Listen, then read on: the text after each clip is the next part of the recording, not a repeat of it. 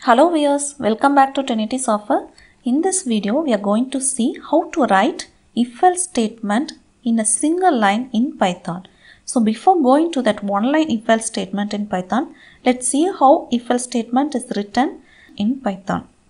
Now I am going to get an integer input from the user and verify whether it is a positive or a negative number.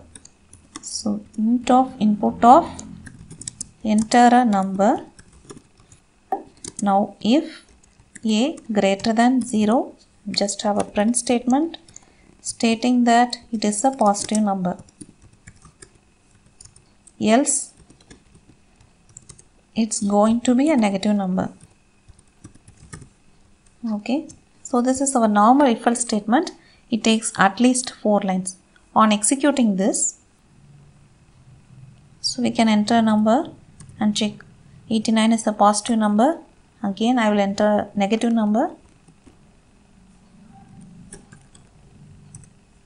Right. So now we are going to represent this if-else statement in a single line.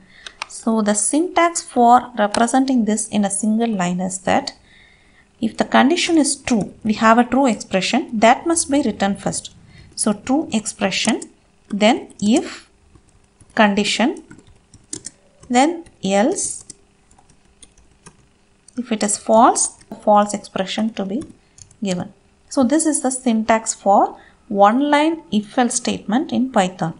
Now we are going to write that same program in a single line. So we have a print statement stating that the entered number is a positive number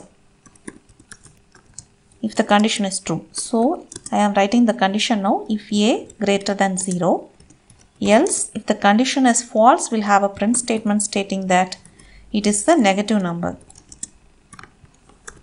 Okay, on executing this, negative number, a positive number,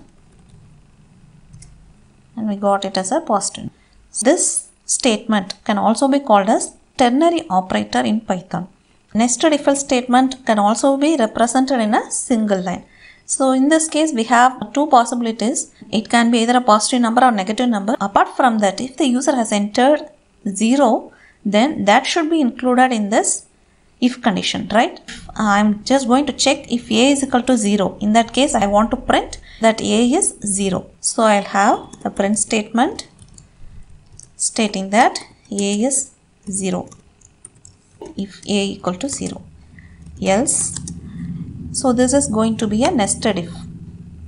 Within the outside if a is equal to 0, then a is 0 is printed. Else, again we are checking a condition. If a greater than 0, we have to print that it is a positive number. Else, we are printing that it is a negative number.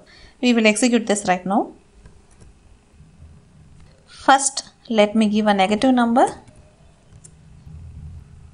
So now I will enter 0. So a is 0 is printed. Enter a positive number. So positive number is printed.